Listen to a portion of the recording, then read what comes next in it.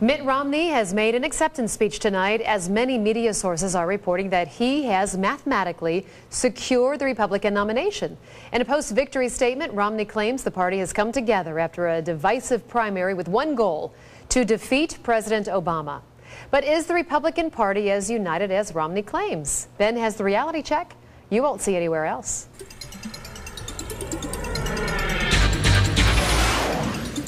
"155 delegates picked up by Mitt Romney in Texas tonight. That means he has now clinched the Republican nomination, right? Well, no, it's not true. 155 delegates in Texas, but 108 of them will not be decided until congressional district caucuses and another 34 at the Texas State Convention in June. Believe me, I wish this process was as easy as the AP pretends that it is, but it isn't. The national media and the RNC keep telling us that at this point, barring something stunning taking place, Mitt Romney is now the Republican nominee. But if that's true, why is the RNC being so short-sighted and damaging itself in the process? For example, take the state of Massachusetts. Just like in Texas tonight, Romney won the popular vote there. But in the congressional district caucuses, where the delegates are actually chosen, Mitt Romney, despite having been governor of that state, was embarrassed when during the district caucuses, Ron Paul supporters took 16 of 19 delegate slots.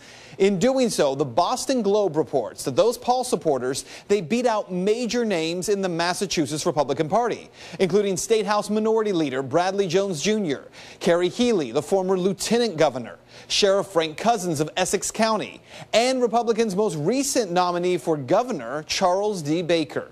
But instead of just accepting the results of that caucus and moving on in order to build unity, the Massachusetts establishment has decided to fight back. Now, to participate in the caucuses, voters had to be registered as Republicans before February 15th in Massachusetts. Those whose names did not appear on registration lists, they were allowed to cast provisional ballots and told their votes would be counted if they were proven eligible and if the election was narrow enough to make a difference. But then last week, the party's council began telling Republicans that those provisional ballots would not be counted after all, and that the rules had never allowed provisional ballots to be cast in the first place. And that has some Republicans fuming, asking, why did the party print, distribute, and collect provisional ballots only to later tell voters who cast them that they're invalid? So a ruling will take place later this week. And by the way, while that's happening, the Massachusetts GOP is also threatening delegates that they must sign an affidavit that they will vote for Romney on the first round of the Republican National Convention in Tampa or be charged with perjury. So what you need to know? It's hard to find a scenario in which Romney would not be the Republican nominee, right? Well, if the GOP really believes that, why continue to disenfranchise voters that you're going to need in the general election? If they are short-sighted, then the GOP establishment just might learn what it means to win the battle while losing the war. And that is Reality Check.